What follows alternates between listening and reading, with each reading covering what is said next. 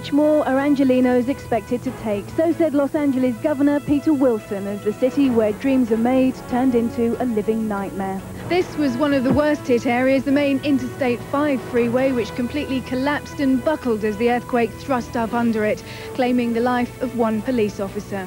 More than 10,000 square miles of New South Wales, Australia's most densely populated state, have been engulfed in flames. The attack is the latest in a series of incidents on the Prince's tour. Again, he demonstrated the coolness which was apparent 12 days ago when David Kang fired a starting pistol near him during the Australia Day celebration. The attack happened during Friday morning prayers. Eyewitnesses say the man opened fire at the Ibrahim Mosque, one of the holiest sites to both Muslims and Jews. He fired indiscriminately at worshippers, killing dozens of people and injuring hundreds more. The worst massacre in Sarajevo since the city was besieged almost 2 years ago.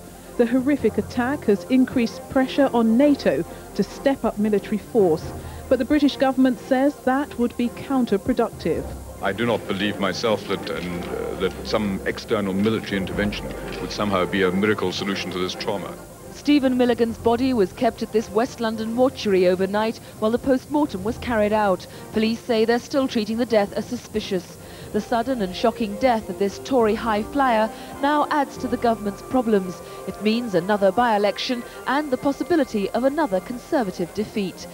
Lying dead under the green tarpaulin, Dominic Mad Dog McGlinchey, the man once feared as the most ruthless terrorist in Ireland. Found alive and well after 40 hours lost in the mountains. And amazingly, Jacqueline Greaves was only suffering from minor frostbite. The 53-year-old grandmother tells of her determination not to be beaten, of how she told the mountain, "You won't get me." A small bunch of white carnations lies on the muddy bank of the excavated back garden at 25 Cromwell Street. And this house of horrors, as it's been dubbed, is slowly giving up its secrets under floorboards, behind chimney breasts and bathroom walls. The mortar struck Heathrow's southern runway at Terminal 4 at around midnight. The terrorists blatantly parading the possibility of their powers in the face of the authorities. Clear to fire. The American pilots cleared to fire on the Bosnian Serb planes.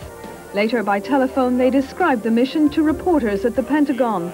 All three immediately were destroyed and became a fireball and no shoots. No shoots means no survivors. The Iron Lady starts to show signs of battle fatigue.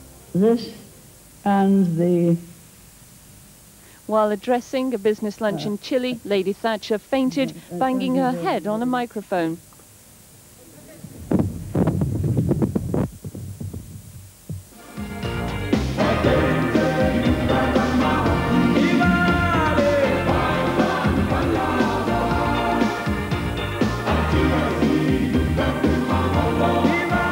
Today's ceremony finally marks South Africa's coming of age as a free democracy.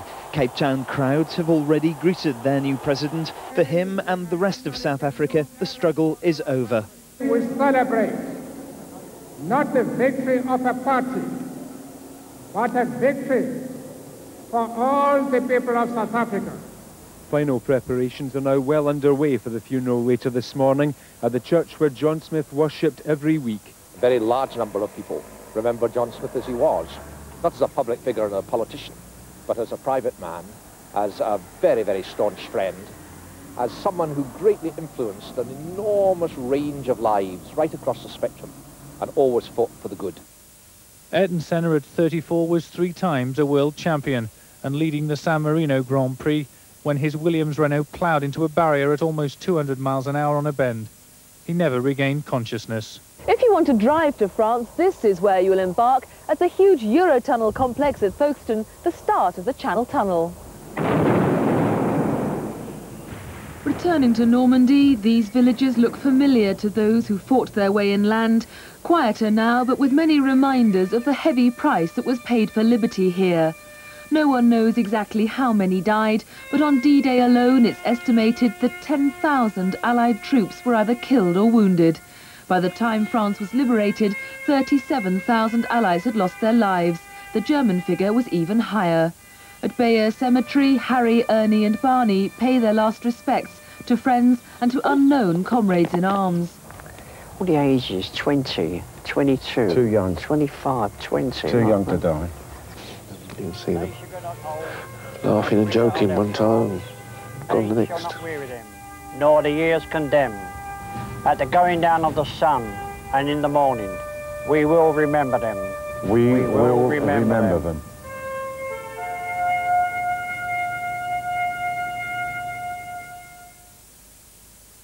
Loughin Island, an unfamiliar name to many in the province, but now burnt indelibly into the memory like Enniskillen, Shankill Road and Greysteel. The panic and mayhem caused by the gunmen as they fired indiscriminately simply cannot be imagined. Northern Ireland Secretary Sir Patrick Mayhew visited the scene and addressed the terrorists directly. Let's just picture a future conversation that you may have with your daughter, who asks you what you did in your so-called war, Daddy. And you will say, I killed a man of 87. He was sitting with his back to me. He was watching the World Cup. I shot him dead. He was 87. She won't think that the record of a hero, will she? The Mull of Kintyre's desolate coastline and the cliffs along from those the Chinook flew into, claiming all 29 lives on board. We're 5 miles now from the scene of the crash, and weather conditions are very similar to what they would have been like last night. O.J. Simpson, once the golden image of an American hero, last seen being booked into a Los Angeles jail. As America remains riveted by the sporting legend's bizarre flight from justice across Californian freeways, there's reports that a key witness to the murders has refused to give evidence and has granted freedom from prosecution.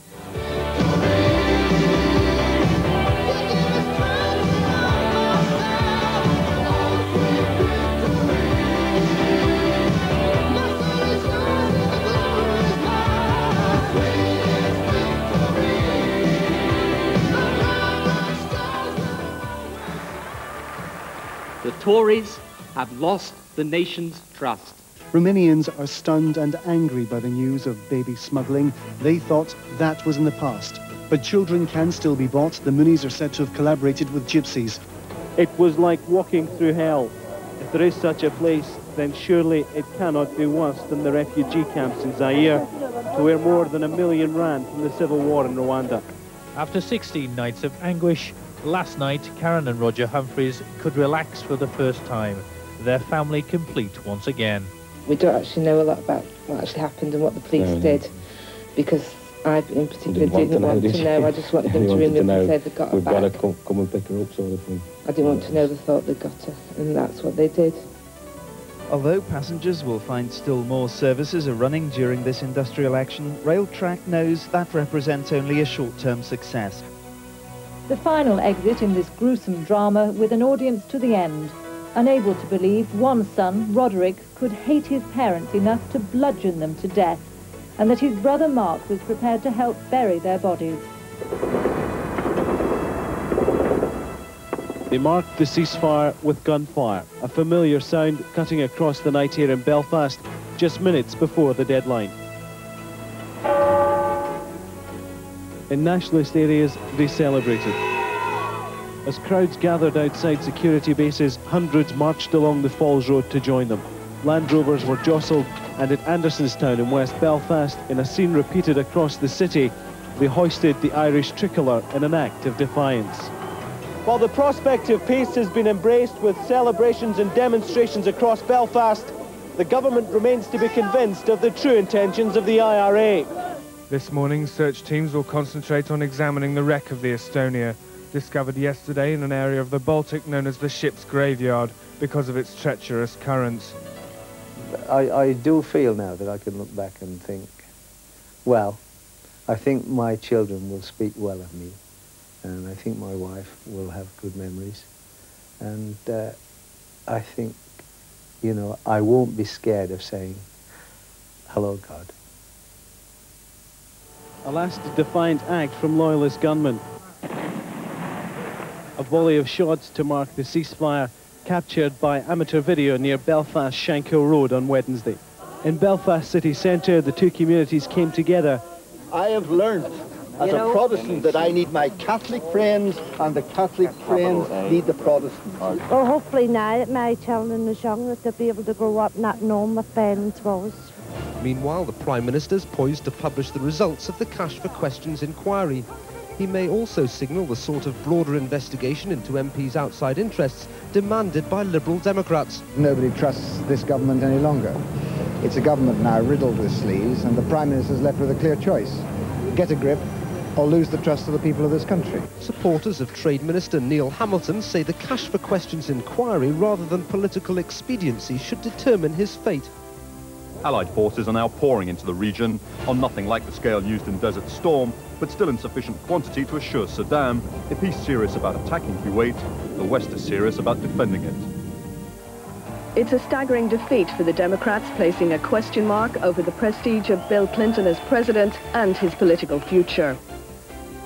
For the first time, a senior Russian minister has said Grozny won't be stormed before tomorrow. Previously, the Russian line was that Grozny would just be blockaded, not taken. It's a change of tone some find alarming.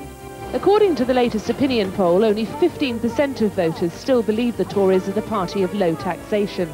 The same poll puts Labour nearly 40 points ahead of the Conservatives, its biggest ever lead. That news will do nothing to improve party morale after the damage inflicted this week. 61 million lottery tickets were sold for Saturday's draw, but only one matched the 6 winning numbers to scoop the record jackpot of £17,808,003, a prize that may never be equalled again.